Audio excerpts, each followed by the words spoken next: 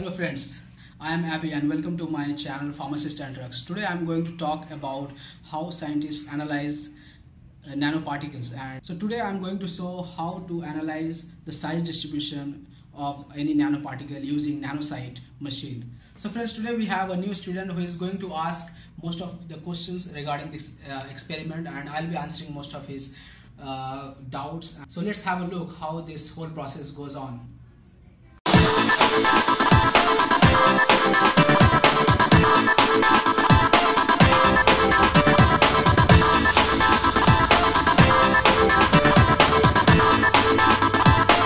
So this is the interface of this nano tracking analyzer system, and first of all we have to click this capture, and then we have to click this start camera, and before starting the camera we need to first insert our sample. So here you can see, so this is the Nanosight analyzer system, and here is one computer is attached to this system, and there are several modules like power module, comms, temperature, synchronize, and a lot of filters. But in this one there is only one filter, that is which is made with 488 nanometer.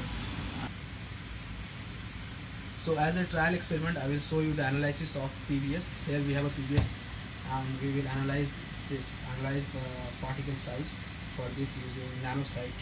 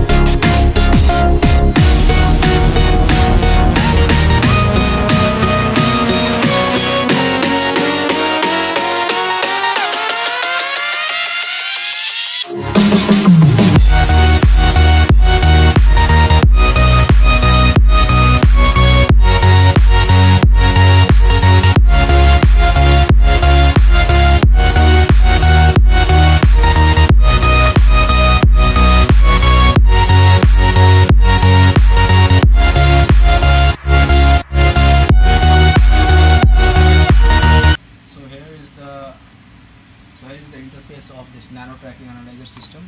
So first of all, after inserting the sample, we will click the capture button, and then we will start the camera. So here you can see the sample. You have to increase the camera level to see the particle size, and then you have to adjust the focus to view the particles. So this is the knob by which we can adjust the focus for the particle.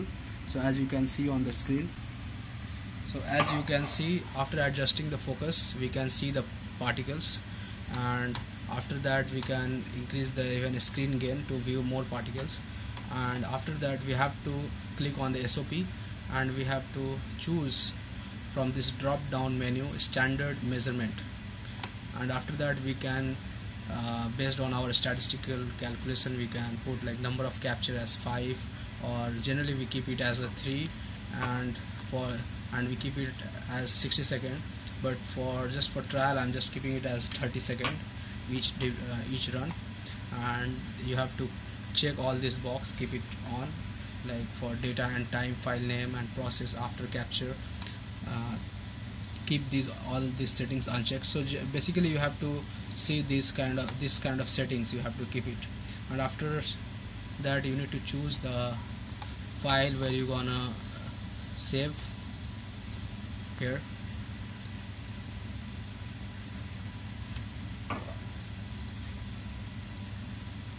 and run script, and we have to click it as OK. and after that and then we have to advance a sample, and then we have to again press OK. So here you can see these tiny particles are visible under this nano tracking analyzing system. So in one of my video I will be explaining more about the principle of this system. So here we can see these particles, and now it's recording. So now it's already 23 seconds it has been recorded, and here you can see the log file what is being like running, like the capture has been started, and now it's complete. Here we have to select the temperature, so I'm just keeping it as 22 normal temperature, normal room temperature. So based on your experimental condition you can set the temperature as well. So again we have to advance the sample and press OK. So this is basically it's showing some kind of bubble, you know, in the sample. So this kind of things might produce some artifact in the sample, in your recording, I mean in your data. So generally we should avoid this kind of thing.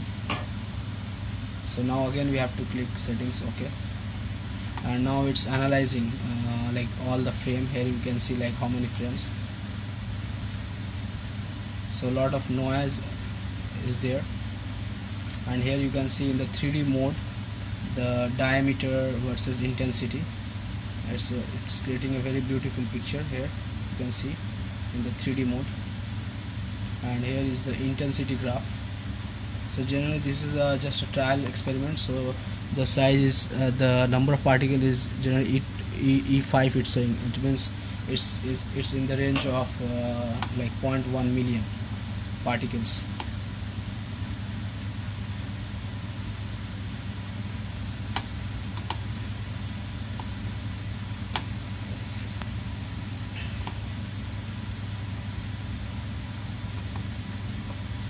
So after this we have to export the file here, and now it's done, and here we can see our, and it will generate the so here is the very beautiful picture. So generally this should be very like this should show a very normal distribution curve for a good data, but since it's just a PBS, so it's showing something like this. And here you can see all the statistical values like mean. So the average diameter is 139 nanometer, 39.1 nanometer. The modes, that is like the highest number of particle, 106.2 nanometer. Standard deviation D10, D50, D90. So these are the values which generally represent like under D90 how many like 90% of the diameter they are like 197.7 nanometer, and similar way like 50% of the diameter are generally above 123.6 nanometer, and similar way for this 10% of this particle. And here is the concentration of particle we can see here, and how many particles per frame it has recorded.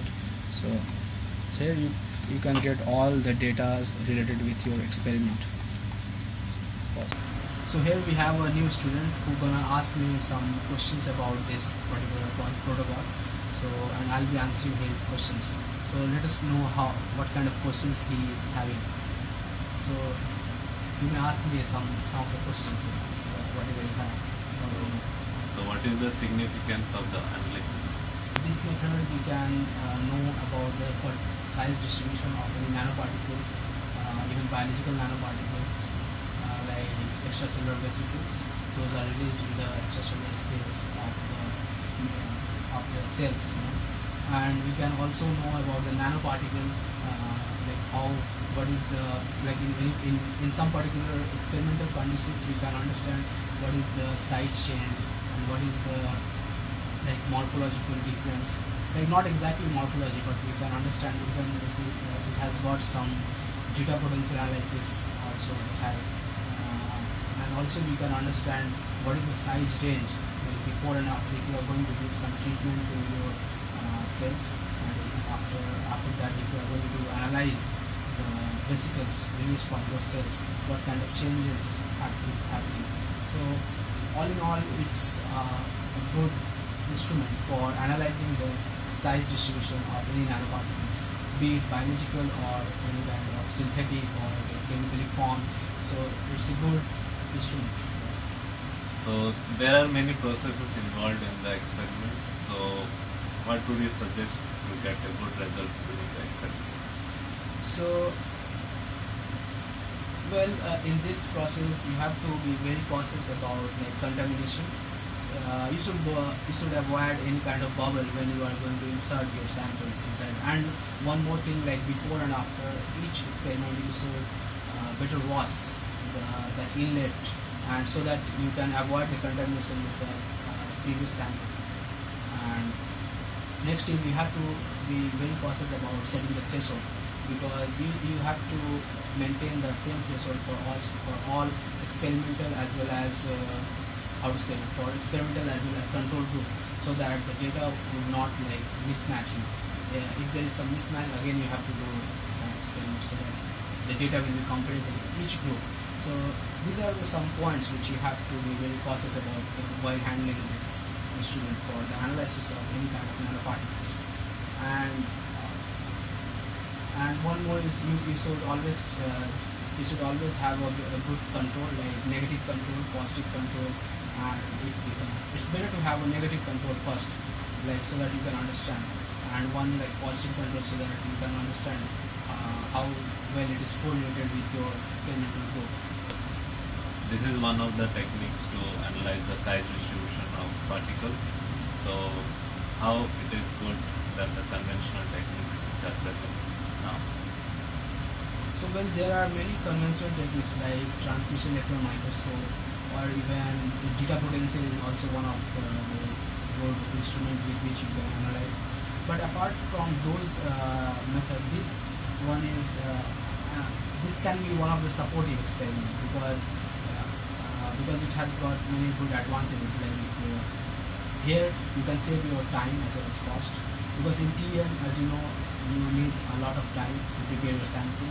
And in TM, but one good thing about TM is you can see the ultrastructure, but here you cannot. But this one is good for saving your time. Within 30 minutes you can analyze your sample just by inserting in that window. Here you don't need to handle any toxic chemicals, as in TM you have to use like uranic oxalate or methyl cellulose. There are many other toxic chemicals which you have to use in those processes. But here you don't have to use those things. You can easily analyze your sample. So these are the things which makes this instrument good for analyzing the overall size distribution of any nanoparticles. So friends, that was a quick video to understand how this nanoparticle system is working and how to analyze the size distribution of any nanoparticle, like be it biological or any synthetic or any chemically formed nanoparticles. So keep watching me, and please, if you like this video, please like, share as well as subscribe my channel, Pharmacist and Drugs. Stay tuned.